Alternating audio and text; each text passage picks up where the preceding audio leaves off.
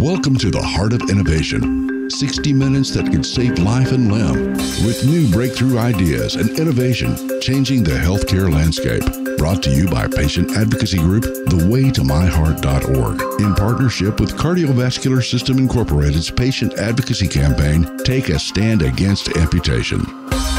Here are your hosts for the Heart of Innovation, Emmy Award-winning journalist and founder of The Way to My Heart, Kym McNicholas, and interventional cardiologist and founder of the Save My Piggies Health Education Series, Dr. John Phillips.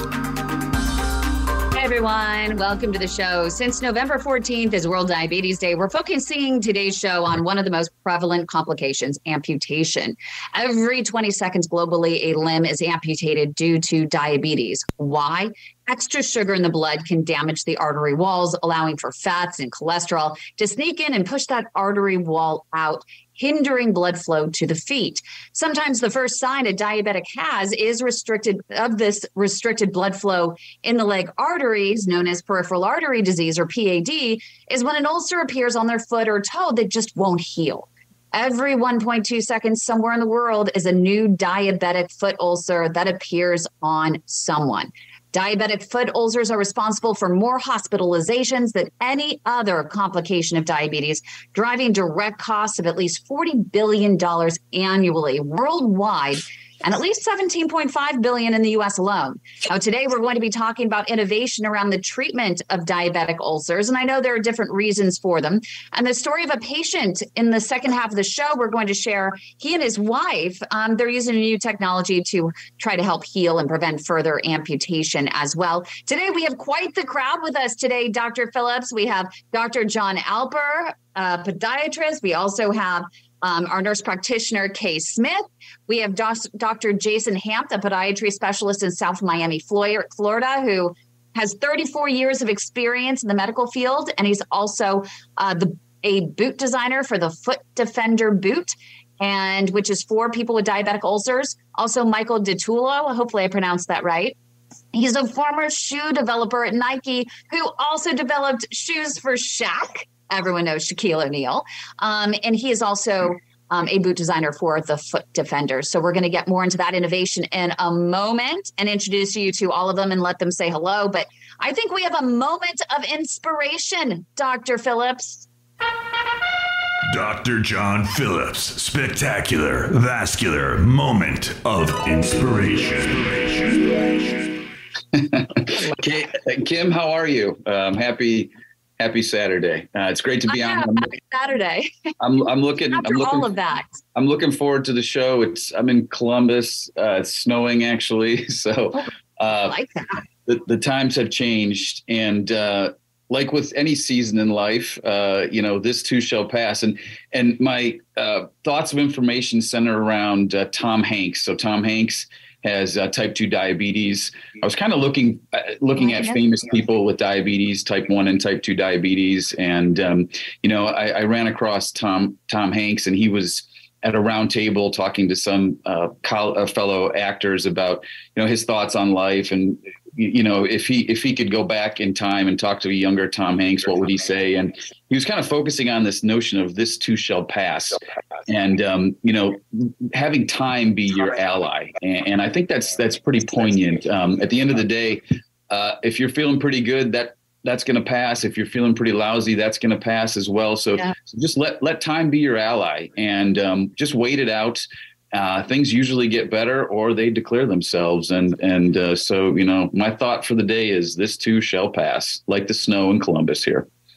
Wow. I can see Dr. Hanft over there just kind of nodding a little bit. When it comes to diabetic ulcers, this too shall pass. It'll either get better or it'll get worse. That's right. It either goes one way or the other, frankly. One way or the other.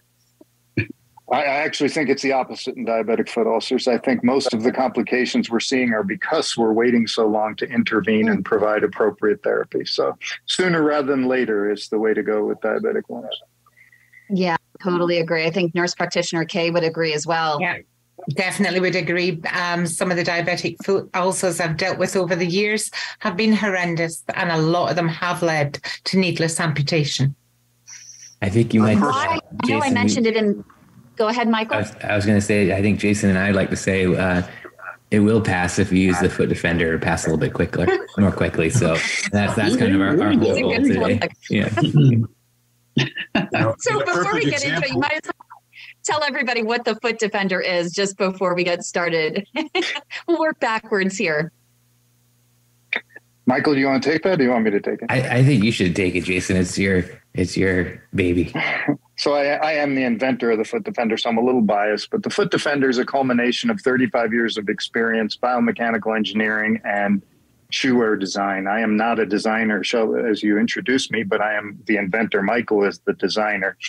The foot defender is an offloading protective ambulatory device that was built from the ground up to take the pressure off the bottom of the foot. There isn't another device on the market that was built from the ground up for such a process. And the vast majority of diabetic foot wounds that lead to amputation are the ones on the walking surface of the foot. If you don't limit the pressure of walking, the wound cannot heal, regardless of the vascular status. Even well-vascularized wounds won't heal with the pressure of walking. So the foot defender is a device that looks essentially like a basketball shoe, but functions like a removable cast. There's over 100 pieces within the device, 13 granted patents and 26 pending patents on this ambulatory protective boot. And I love working on challenges, and I've probably brought 400 or 500 shoes to market over my career, many for Olympic athletes. And so, working on this with Jason was just, it was such a tough puzzle to solve. And I'm really proud of the work we've done here. Why was it so tough? It's a lot of conflicting parameters. I think of designing a piece of footwear is like pushing around the sliders on an equalizer, and you turn one thing up and it comes at the expense of something else. And this is the longest product I've ever worked on in development. It took us 4 years, working four and a half years working together. And Jason had been working on it for several years prior.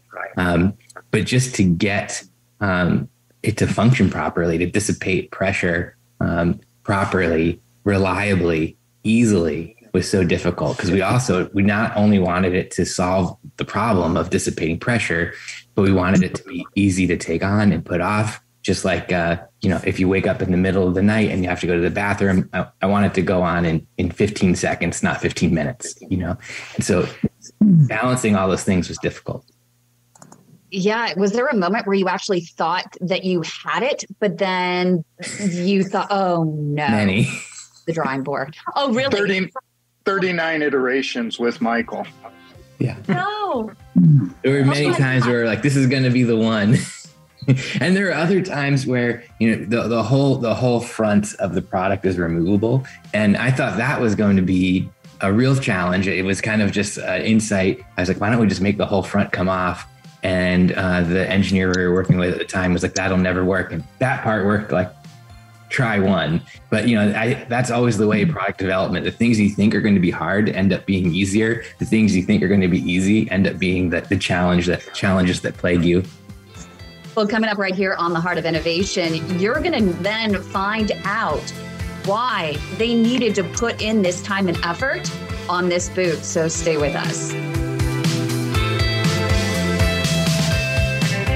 Leg health can indicate risk for heart attack, stroke, and amputation. If you have leg pain or cramps while walking, get checked for Peripheral Artery Disease, or P.A.D. P.A.D. is plaque buildup in mainly the leg arteries. Be sure to ask your physician for an ankle brachial index, also called an ABI test, where they use blood pressure cuffs to analyze the blood pressure in your legs. If they discover you have arterial plaque that's limiting blood flow to your feet, medicine and a regimented walking program are frontline treatment. If P.A.D. is in its advanced stages, your physician may schedule a surgical intervention. Minimally invasive tools are available to remove plaque and restore blood flow, including Cardiovascular System's Diamondback 360 atherectomy system, which sands away plaque that is a hard calcium. It's important to discuss all options with your physician, and if told you have no options, get a second opinion. Take a stand against amputation. For more information, go to standagainsamputation.com. That's standagainsamputation.com.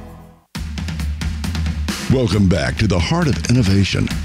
For more on today's topic, go to theheartofinnovation.org. That's theheartofinnovation.org. Once again, here's Emmy Award-winning journalist Kym McNicholas and interventional cardiologist Dr. John Phillips. Welcome back, everybody. Thanks for joining us. Please, if you want to call in, our number is 1-888-367-5329. And we're continuing our conversation about diabetes and, the aftermath of sometimes poorly controlled diabetes with respect to ulcers that involve the foot and can lead to minor and major amputations. David, let me ask you here. So when you see a patient that you think has a diabetic ulcer, because not all diabetic ulcers are actually related to, poor blood flow. What goes on in your mind? Like, all right, how am I going to get this person to heal this? And then kind of, if you can, fold into offloading options like Michael and Jason were talking to with respect to their Defender foot. Sorry about that. The key phrase here is offloading, because you've got two things going on. You have potential circulatory issues on the inside, which is more your bailiwick than mine, but you also have pressure, you have rubbing, you have friction. And especially if you're dealing with someone with diabetes, with diabetic neuropathy, where they don't feel that. If you have a pebble in your shoe and you're walking around, you're going to go over to the side, take your shoe off, get that pebble out of there, and you're not going to cause any real problems. It's difficult for people to appreciate, but diabetic neuropathy truly removes the ability to feel, and thereby removes the ability to have knowledge that there's excessive pressure, excessive friction, excessive rubbing. The tissue can only withstand so much. And that's not even taken into account any type of deformities you have, bunions, hammer toes, anything that may be sticking out. And then, of course, a shoe that just doesn't fit properly. Combining all these things with activity of a chronic rubbing, the tissue breaks down. Now, when someone without P.A.D., without diabetes, you may develop a blister. You'll notice it. It'll hurt. You'll throw away that shoe, hopefully, put a Band-Aid on it. You should be fine. But with somebody that can't feel it and somebody that's not able to heal easily, that chronic rubbing is going to cause breakdown layer by layer by layer of that tissue. And then you come into the circulatory issue where the building products that help the tissue rebuild are just not getting there. But if you can't offload that foot, meaning reduce the pressure that it feels when you're walking, if I give it better blood flow, I still feel like it's a little bit of a losing battle. So aside from the foot defender, are there other opportunities out there for patients to offload, or is that, the only way you can approach this? Oh, absolutely. I mean, we've been offloading, and I think Jason and Michael are taking it to the next generation, but we've been doing things to offload feet my 36 years of practice, and somebody taught it to me. So, probably Lincoln had it offloaded in his day. But I think it's the compliance, right?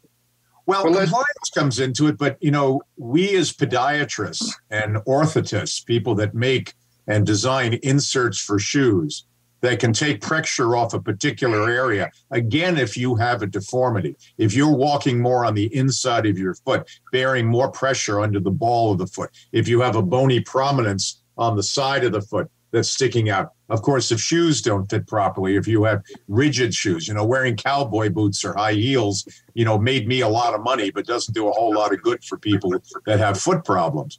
So the offloading question, John, is really more of a matter of trying to redistribute the weight.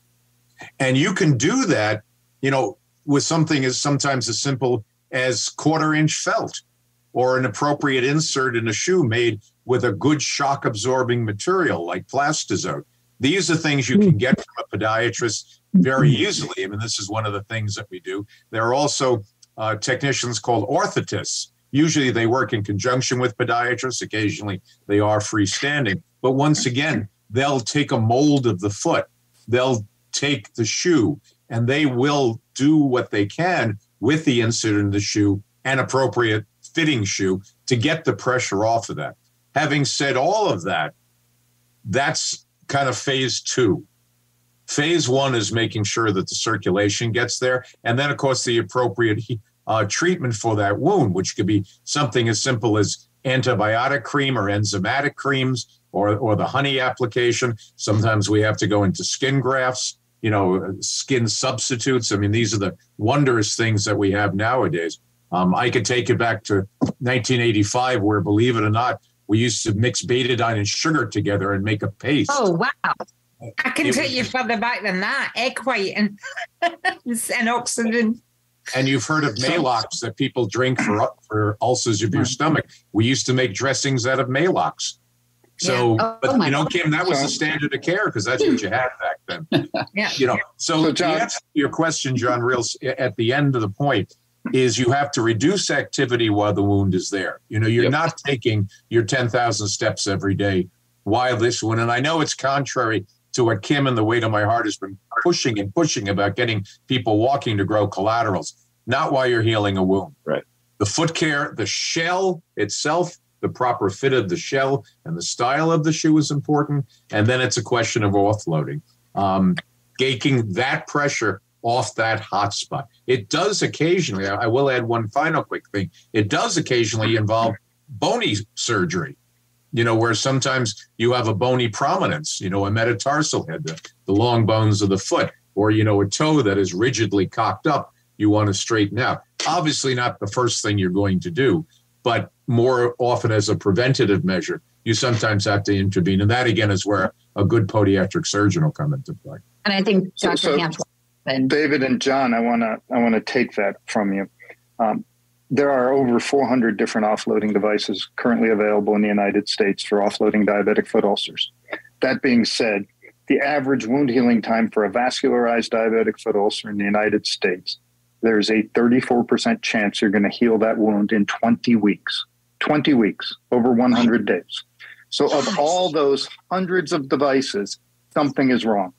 Number one, most of them don't work. Shoes of any type do not take enough pressure off a diabetic wound to allow it to heal.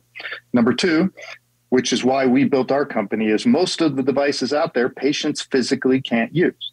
So imagine if you came into my clinic and I told you, here's a boot, I know you can't use it, and there's a 34% chance we're going to heal this wound in 100 days. Is there any other branch of medicine where you go to the doctor and they tell you, you got a 34% chance of healing this? So that's why we built our company. We are building devices that actually physically offload the foot. They may not be the most comfortable. They may not be the most appropriate looking. I would say they're way better than what's on the market, but they are effective at reducing the force on the bottom of the foot. Right now, 85% of the wounds treated in this country, a first world country, leave the facility they're treated in the same shoe they came in, possibly the shoe that caused their wound. Wow. So even though all of the literature says contact casting is without a doubt the best at offloading, it's a fantastic device, 2% of the world uses casts on patients who need it. So there's 98% of the patients who are leaving wound centers in inappropriate offloading devices. But it's also a problem is that they just don't want to wear something that looks funny, that draws attention to it. And so that can massive stigma. That was the number 2 thing we found when we polled patients. 82% of them said the devices you're giving me place a stigma on me. When I go to work, when I go out in the world, people know something's wrong with me. And that's why we brought Michael into our company, so we could design products that look more socially appropriate and help lift the stigma of medical devices. My goal was I wanted to go from people, someone wearing a boot and another person looking and being like, oh, what's that? I wanted that person instead to go, oh, what is that? Could we create something that was actually cool that people could wear to work or the grocery store and wear a Nike or a Jordan on the other foot and just feel like it was normal. And I think when not only does the Foot Defender work, but you put a pair of jeans on and you put the cuff of your jean on over this, and it feels much more like a sneaker visually to other bystanders. Actually, the bottom looks like, I was watching a couple NBA games the other night, and it actually, the bottom and the lower part of it looks like an NBA player's shoe. Yeah, that's, we're using a lot of sneaker technology and construction techniques on the outside, even though inside this thing, there's a sprung piece of carbon fiber in the forefoot here. There's a completely molded 3-dimensional, basically brace that goes all the way around the back half. You can't see any of that. It doesn't look like a science project. It's textile. It's leather, it's rubber, it's common shoe materials on the exterior. Well, coming up right here on the Heart of Innovation, we'll have a patient story, someone who's trying to heal his wounds. So stay with us. 3 years ago, my symptoms started with leg pain and leg cramps while walking. Me too, with a tightness in my calves. Well, do you know, my doctor thought that my leg cramps were a side effect of the statin he prescribed me. Well, my doctor just brushed them off as another symptom of old age. Mine thought the pain was radiating from my spine. My doctor blamed my neuropathy on diabetes until I got a wound on my foot that just wouldn't heal. Yeah, it turns out we all have peripheral artery disease, also known as P.A.D. It's plaque buildup mainly in the leg arteries causing poor circulation. For me, the diagnosis came too late and I lost my leg, but that does not have to happen to you. No, it does not, because there are treatment options available if you're diagnosed early enough. P.A.D. Peripheral Artery Disease. If you've been experiencing leg pain, leg cramps, or neuropathy when walking, and your doctor isn't hearing you, we are. We are The Way to My Heart, the largest support network for peripheral artery disease patients, and we want to help you get back on your feet again. Visit our website at thewaytomyheart.org or call our Leg Saver hotline, 415-320-7138. Your life and limb could depend on it. Save My Piggies. Your life, your limb, your story. With interventional cardiologist Dr. John Phillips and Emmy Award-winning journalist Kym McNicholas. Well, Aikman, thanks so much for putting that little soundbite together. We clearly now have a little definition between our conversation and then, the Save My Piggies segments. And today, really happy to have two guests on, Derek and his wife, Tony. So the Save My Piggies, as you all know, it's allowing the patient to kind of tell their medical story. And in this case, Derek has had some diabetic ulcers and unfortunately has had some minor amputations, and kind of on the heels, no pun intended, of us having conversation about offloading and appropriate footwear. We wanted to have Derek and Tony on and have them share their story with us. So Tony, are you with us? Yeah, yep. There's Tony. We have Derek who's here. Derek Salos, we know your voice. Hey. Hi, Derek. There he is. Yeah, there we go. Hi, Derek. Dr. K, Dr. David Alper, Dr. Jason Hanft, and we have Mike DiTullo, who is the designer of the Foot Defender, and Dr. Hanft is the inventor of the Foot Defender, which is a boot designed to help people with their to heal their diabetic ulcers. But as Dr. Phillips said, we're going to get into their story. I just wanted to introduce all the different voices you may hear. Yes, that's right. We do have a large group today, so this is awesome. So let's get right into the meat of the matter here. Derek and Tony, why don't you tell us about your vascular journey?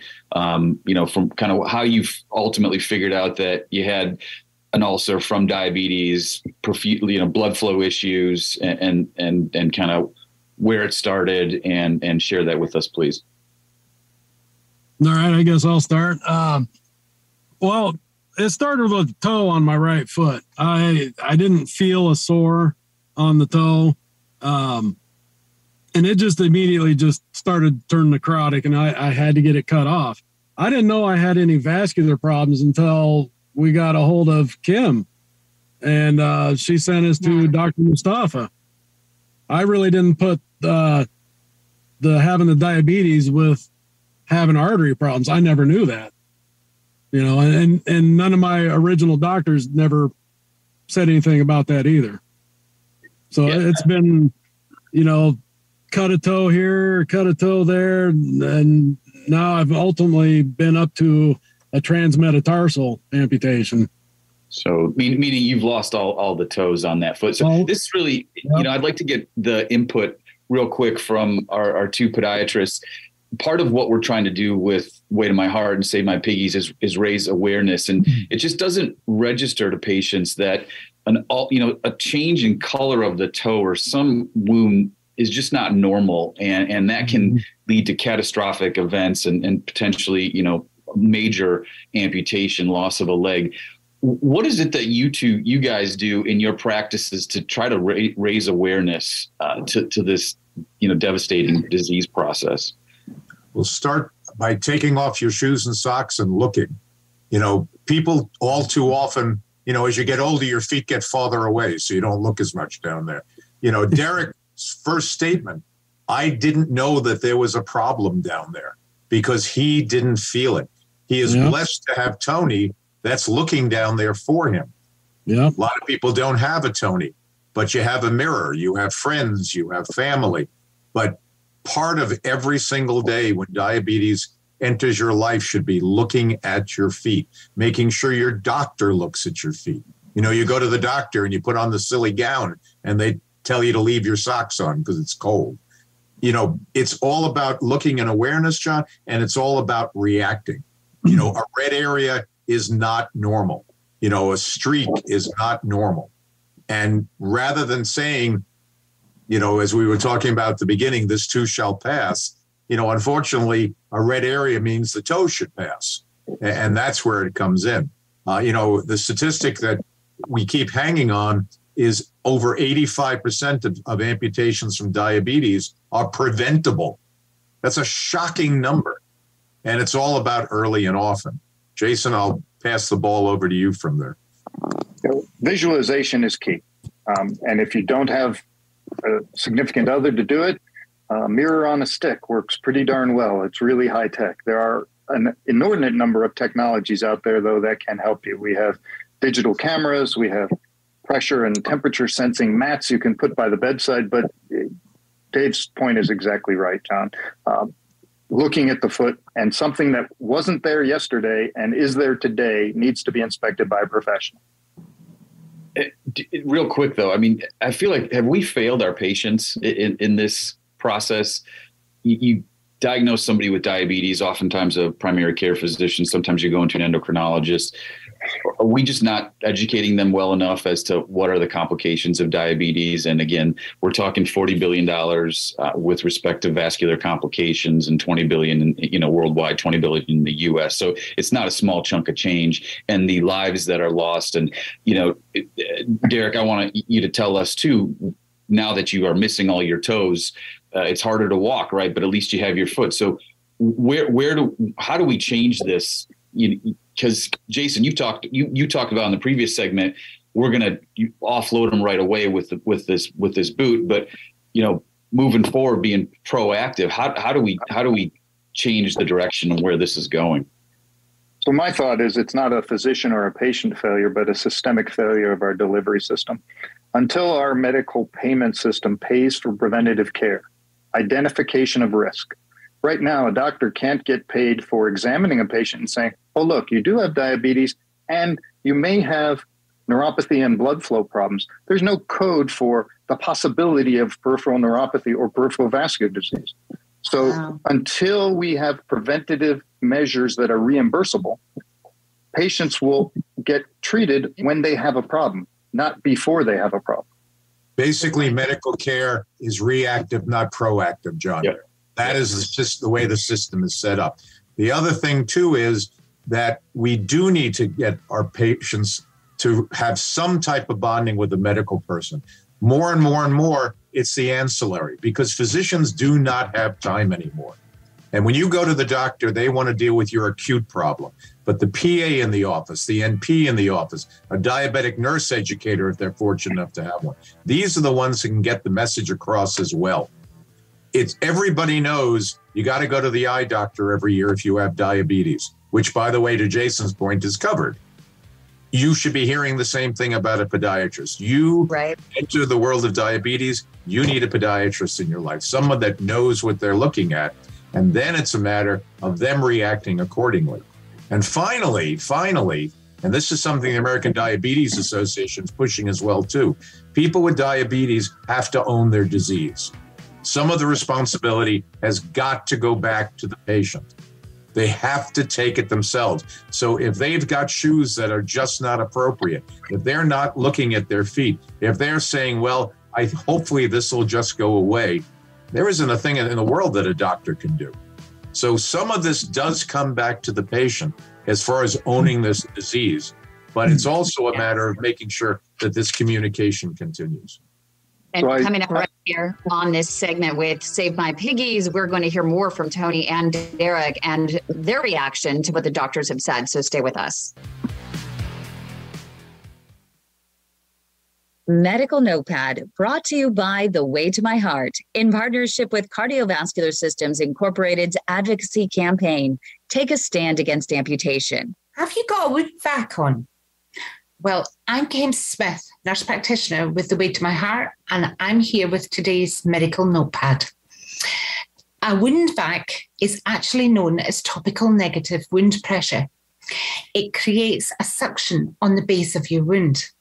If you remember back to when we were a teenager, and that takes me a little while, it'll probably take you just as long, and you got a love bite on your neck or a hickey or whatever it's called. Basically, they sucked on your neck and they brought the blood to the surface. And what a wound vacuum or topical negative pressure does is it sucks on the base of the wound and it actually draws the blood back into the wound. And in doing so, allows granulation to occur. And that heals your wound 3 times faster than any other known medical therapy for healing wounds. Now, it comes in 2 different forms. It can come in a foam, which is black, and it can also come in a gauze bandage, which would be soaked prior to application. I myself prefer the gauze, but a lot of doctors prefer the foam. It just depends where the wound is, because I find if there's any tunneling or any underneath in the wound, the gauze is actually better to place into those areas. Over the top of it, there'll be a medical drape, and the medical drape is to create the vacuum. If you find that it's annoying your skin and you're having blisters or red marks when it's taken off, there are plenty skin protectants on the market that you can actually get from CVS, and they're extremely cheap to buy. Or ask your family doctor if he could write you a prescription for them. Most are alcohol-based, but there are water-based skin protectors available too. So there is always a solution to any problem with a wound vacuum. Some patients feel a slight pulling sensation when the vac is switched on. That will ease off gradually.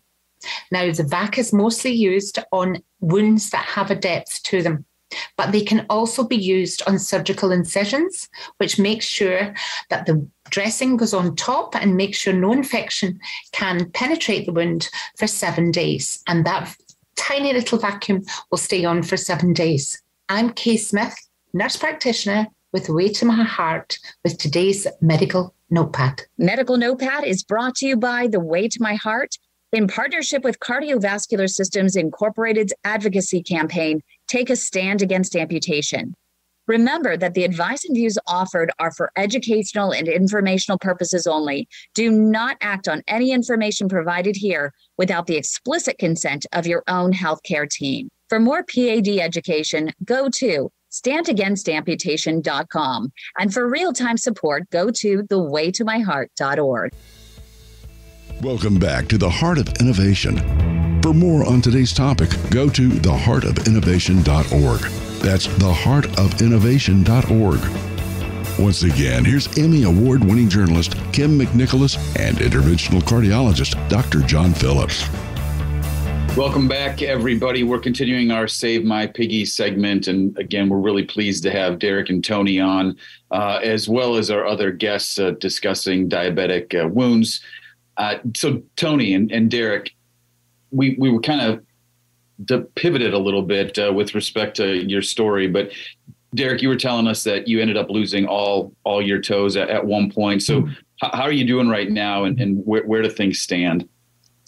Well, it's, I still have a slight open wound. It's taken a while to heal up. I think what the deal was is that previously I had a portion of the bottom of my foot was cut. That was like 5 years ago. Then the top portion, I didn't have a whole lot of meat for them to do a complete flap on the cut. So they just did a guillotine, and it's healing kind of funny because they didn't really sew it up all that great. But other than that, I'm doing fine. I mean, I do the 2-step every now and then. That's no biggie. But as for getting around, I'm okay. And this boot really does help a lot. It's a lot better than anything you get from a hospital. Because this, me personally, I don't care what the boot looks like. I'll wear it. It's not, the looks and everything don't bother me at all. The ones you get from the hospitals are no good. And this one here, it fits good. It's comfortable.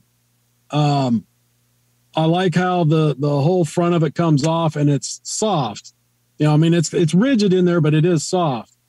And then, the ones you get from the hospital, just all hard plastic. It takes forever to put on. You got straps you got to pull on. This one here with the Velcro, you just basically just slap it on, air it up, and go. So, Tony, sorry, Derek. So, Tony, I wanted to get your thoughts. Like you've been obviously with him kind of shoulder to shoulder dealing with these wounds. What are some of because we've been talking about patient education and kind of raising awareness. How have you changed with respect to your approach to taking care of his wounds, and then obviously making sure nothing develops on the other side as well? Well, I think to Dr. Alper's point, which I got to say, Dr. Alper, you're just phenomenal. Everything that you've said has been the truth. And not only on this episode, but other episodes where you talk about lanolin and the things that you need to take care of to take care of these wounds. I think really following a nutritional plan, really educating yourself, and thank God for Kym and Kay from the Way to My Heart, because through their resources and really dealing with the fact of taking care of your diet, making sure that you're keeping clean wound pads and really monitoring the situation, and really Derek's adherence to it. Because when I think of Derek, Derek was a railroader. He's a very blue collar, meat and potatoes kind of guy. So for him to change his whole life, to stop smoking, to really adhere to a program of eating right most of the time, and then having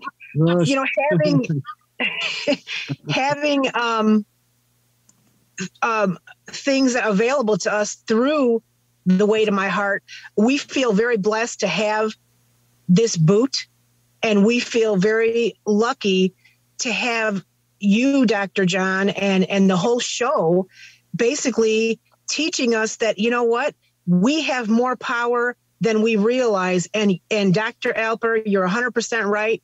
It comes down to the patient really adhering to a program, adhering to a healthy way of eating, exercising, and just implementing everything that you have to do, having a good podiatrist, having a good, if you do get an infection, having an infectious disease doctor, but more importantly, really just making sure that you don't miss appointments and you do everything that you're to do to help heal.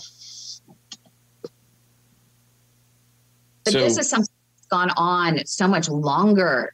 And why is that, Tony and Derek? There's so many gaps that you have, experienced in healthcare that I had before the show talked about with Dr. Hanft and Dr. Alper, that some of what you've experienced has been what even they have said has been below the standard of care, which is you didn't get the revascularization of his foot prior to amputation.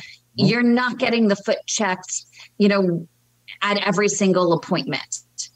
So Kym, I'm going to jump in on that. And Tony, let me throw something at you.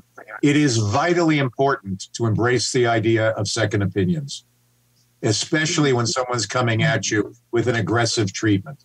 There is nothing insulting about asking for a second opinion. And if a physician is insulted, you want to do that, I would run from that physician, because that second opinion is either going to validate what they're thinking or giving you a better or a different approach. And patients are all too often, I don't want to insult my doctor. You know what? It's not insulting.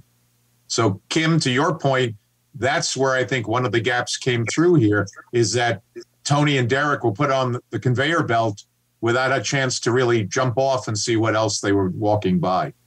And I want to bring up one. That's a very good point, Doctor. And I want to bring up another point.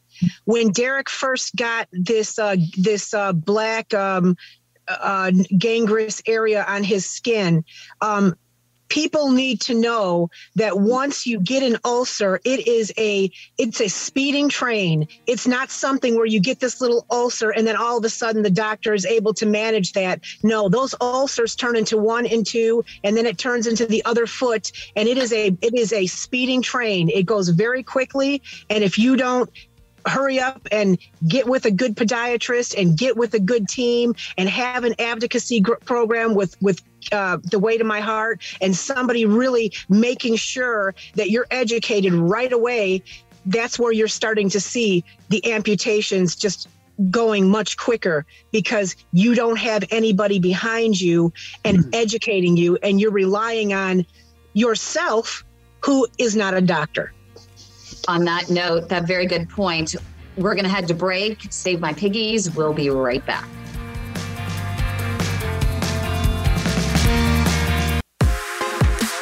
Welcome back to the Heart of Innovation. For more on today's topic, go to theheartofinnovation.org. That's theheartofinnovation.org. Once again, here's Emmy Award-winning journalist Kym McNicholas and interventional cardiologist Dr. John Phillips. Rapid fire. This is our last segment. We've got about 4 minutes left. We want to hear from all of our guests real quickly. Kay, final thoughts. Look after the slightest hint, as Dr. Alper says, of an ulcer. Deal with it immediately. Make sure you've got a team behind you and make sure those feet are looked after from start to finish. And something like this boot, sorry, I've never worn trainers, but it looks absolutely amazing. Thank you. Thank you. David. Look and react. Simple as that. Every day, look down there. Have somebody that loves you very much to look down there and react. Fantastic. Jason, final thoughts. Again, thanks for joining us. Thank you for having us. So one of our mantras, one of our words of action is we want people to start treating diabetic foot ulcers as a end-stage disease, not the beginning of a problem, but as the expression of the entire diabetic system failure, the vascular compromise, the offloading not working, and the metabolic process of the patient failing. So you can't just put them in a boot and expect them to heal. They have to have blood supply, they have to have offloading, they have to have infection management, and most importantly, they have to have metabolic management. Their blood sugar has to be under control, and they have to have enough proteins and branched-chain amino acids to heal the wound in their system. So the wound isn't a warning sign. The wound is we've reached the end of the road. You better fix me. Yeah. Yeah, that is a great point. It is end game because these folks are on a razor's edge. Michael, what do you guys have in store for people coming up with new shoe technology and stuff? Yeah, Jason mentioned that we have some footwear coming as well. I mean, we're almost seeing the Foot Defender as almost like our F1 car, where we're testing out a lot of technology, we're proving it out, and then we're going to cascade that down into a series of shoes. We have a product called the Cloud9 that has all the same technology inside as the Foot Defender, but in just a nice slip-on shoe that you can wear after the Foot Defender or maybe before you get to that point where you need that. I love that. It looks almost like a rubber. Yeah. Can you make us remember that shoe that they had in Back to the Future that kind of like wraps itself? Can you make us one of those? That thing was awesome. So we actually looked at licensing the auto lacing system from Back to the Future. So you're not far off. But patients told us what they wanted was a device they could wear at home. They take their shoes off and when they come home. So that's where the Cloud9 comes in, where we can actually protect them at home. I just wanted to add one other thing. Jason mentioned hit on real quick that a lot of these boots that we're selling are going direct to consumers. And that I think we're going to see that in the medical industry in general. People are going to become more active buying products directly. And with that, their expectations are going to get much higher, right? Because they're not going to be comparing this to other medical products. They're going to be comparing it to the experience they have with their iPhone. on that same line, I'm seeing commercials, I think, for evidently it's you kind of stick it to your triceps area and that gives you blood glucose readings. And so you're exactly continuous right. Glucose monitors. Yeah. Amazing. Kym, how we thanks doing everyone for joining us. Yeah, no, this is amazing. Just remember, revascularization is really key. Get that blood flow. Make sure you have enough blood flow to help those wounds heal as well. But this has been an amazing discussion. Would love to have you guys back at some point. I think that we've just touched on it, and there's so much more that we could be talking about. So we really appreciate your time and how you're innovating to help so many critical need patients around the world. Great show. Thanks, everybody. Thanks for having us. Thanks for having us. Stay well and healthy, and have a good holiday, everyone. Yeah.